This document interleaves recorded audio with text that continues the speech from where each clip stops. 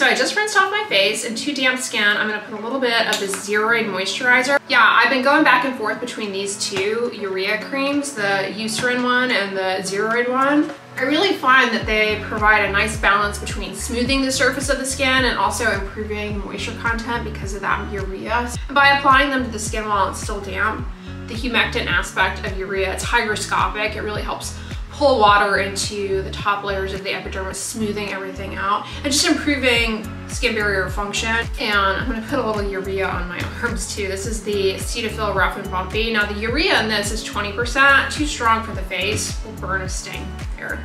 But I use it on my arms to keep the KP, keratosis pilaris, under control. I get that too. I also like using it on my elbows to rejuvenate them because they're neglected territory. All right, so my face is dry. I'm just gonna put on the mineral cream from MD Solar Science, their kids mineral sunscreen. A lot of you guys commented that you do not care for these sunscreens. They feel you don't like the consistency of them. I can see how they're not for everyone, but for me personally, I just really like them. And this kids one, for an all mineral sunscreen, the cast is not, it's not too bad. I'm all in pink this morning. Now, last weekend I commented that I started reading Dope Sick, and it was a little slow to start. They went into a lot of detail. They were going into a lot of detail about like the legal proceedings, and I just kind of found that a little boring. But now it's gotten much better in terms of actually interviewing some of the people affected.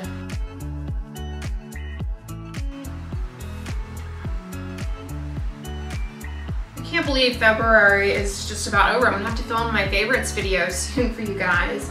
Speaking of favorites, in my last favorites video, or two favorites videos ago, I talked to you guys about how much I have been loving my Misen knives. Today's video is sponsored by Misen, so I'm definitely gonna do some veggie prep today. I'll show you guys the knife in action and why I like it so much.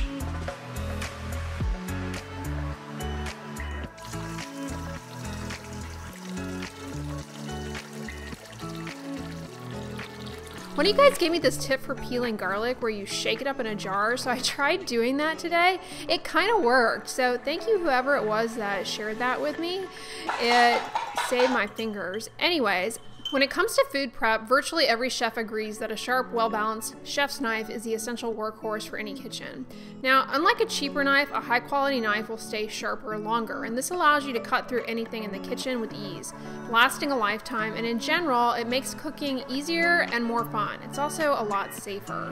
So while I've known for quite some time that a good quality chef's knife is something that's definitely worth investing in, especially with all the food prep that I do, I've always just kind of put it off because of the astronomical price. That is until I discovered the Misen chef's knife. Now, you've probably heard the hype around Misen's chef knives, especially if you like to cook a lot. You'll see a lot of YouTubers talk about them. They're definitely the holy grail of knives. I mean, their average customer rating is 4.8 out of 5 stars, but it's half the price of other high-end knives on the market. It's made with premium AUS 10 steel, which offers an even better balance between lasting sharpness and durability. Now, most Western style knives actually have an edge angle of 25 degrees. The Misen chef's knife has acute 15-degree angles for a noticeably sharper cutting face. I didn't realize this until I was doing some more research into knives, but the knife world is split into two major players: German steel, known for its toughness and durability, and Japanese steel, known for its razor-sharp edge.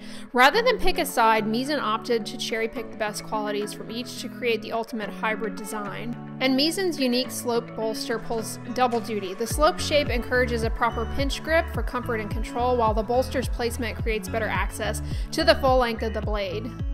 Their knife was hand-tested and refined by professional chefs, avid home cooks, product designers, and people who've never even held a knife before. Now, in addition to their popular chef's knife, they have a bunch of other different types of knives on their website, like a paring knife, a knife for cutting bread, and they also offer storage solutions.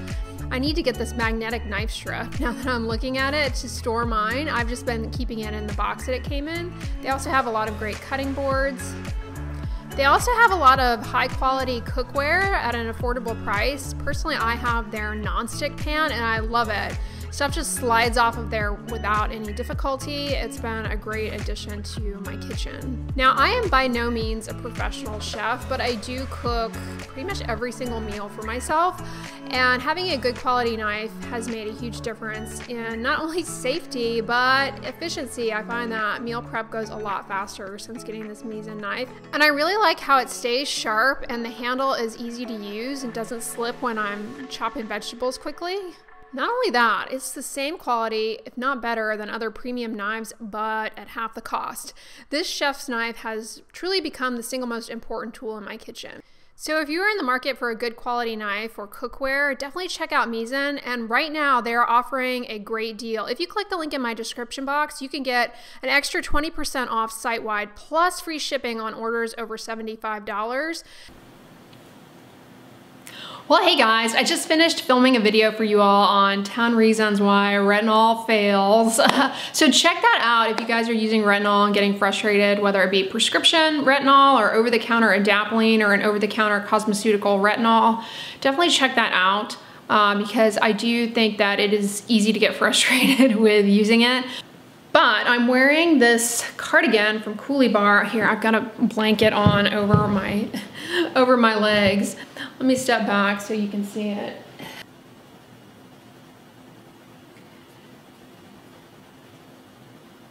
Yeah, I have this cardigan from Coolie Bar. I get them on Amazon, and it's actually the Coolie Bar store, so it ships like directly from Coolie Bar if you buy on Amazon, or you can buy from their website. It doesn't really matter. But anyways, I have this one and I have a pink one, and I just find they're perfect because they're not heavy. It's great here where it's always humid. They don't feel like cloying or anything.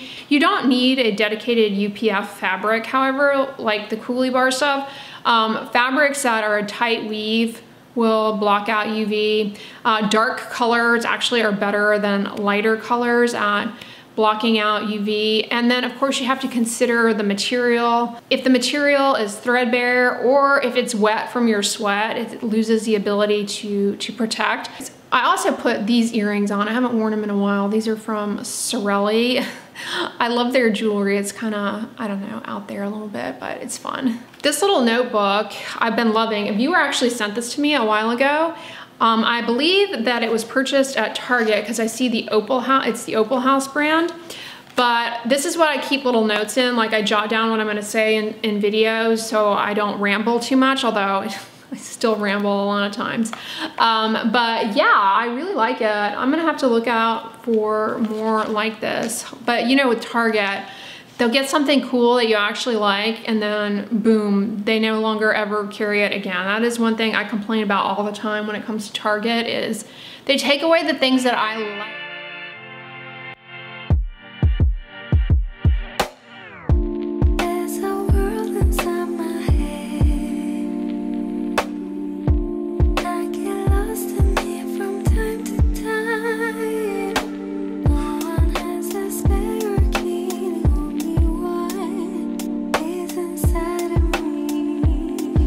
Here in Michael's looking at the stickers. Summer will be here before you know it. I love these sweet kawaii stickers. They're really cute.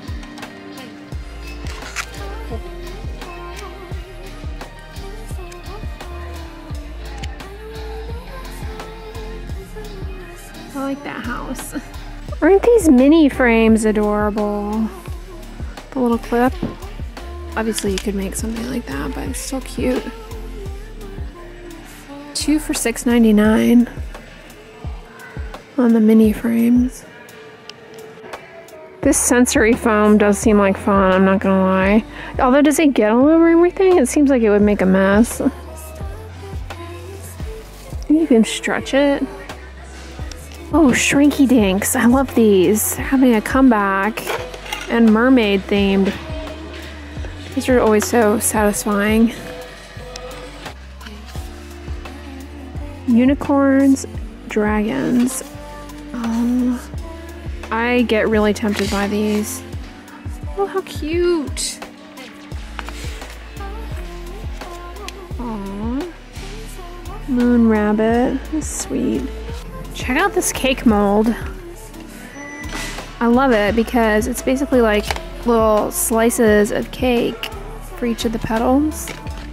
That's adorable. Wow, those eggs are pretty too. Little flower cakes.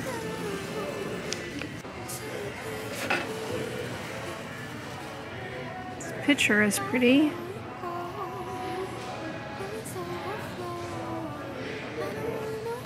And they have glasses to match. Alright, so the stuff that I prepared in the slow cooker, I have divvied up into these meal prep containers. It's just a veggie base. I can put whatever protein I want on top of it. I like to change that up from beans to tofu, tempeh, what have you. Anyways, these meal prep containers I have been loving. I got them on Amazon a while ago, and I was a little apprehensive because, you know, sometimes Amazon, it can be a miss, especially with lids and stuff. But so far so good. They're glass and then the lid is plastic and it anchors on in place. Speaking of Amazon kitchen purchases, this I originally saw on Jen Chapin, one of Jen Chapin's videos. It is a lid rest / spoon rack and it's amazing. I need to clean it because as you can see, look at all of that condensation that was on the lid and it just drains in there instead of going all over the place and splattering with your slow cooker. Hey guys, I just got out of the shower, but I opted to not wash my hair tonight. So I'm wearing my shower cap, as it's called. Love it. Anyways, what was I going to tell you guys? I had a thought in my head I was going to share with you guys. Oh, I know. This morning I was chit-chatting with you guys about UREA. Recently I did a video on UREA products for the face. And this product was one that I reviewed in that video because I saw one of you guys purchase it on Amazon. I recognized your picture, there we go, and your name.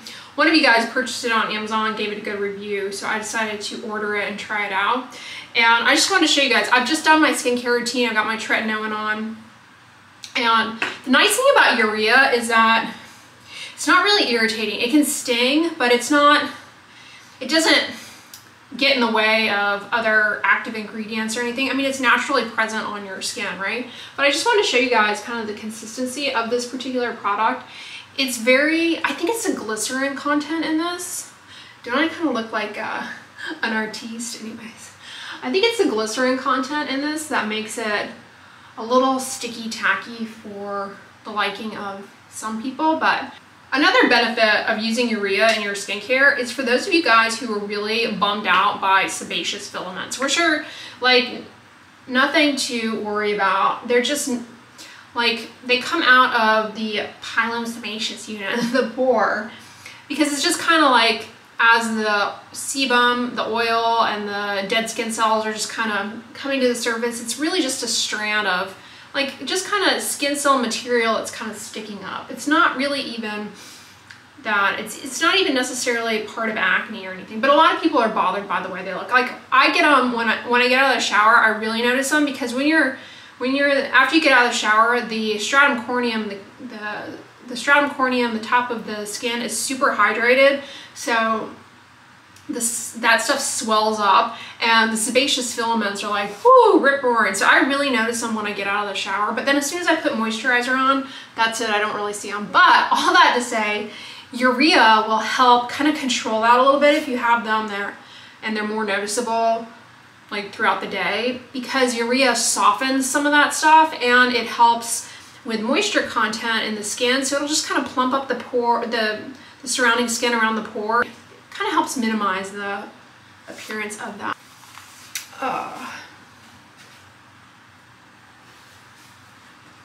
For the most part, I shampoo my hair every night. It's just a habit. But tomorrow I am waking up even earlier than I normally do, and I don't want to have to feel like messing around with my hair too much. So I think it'll be easier on me if I don't.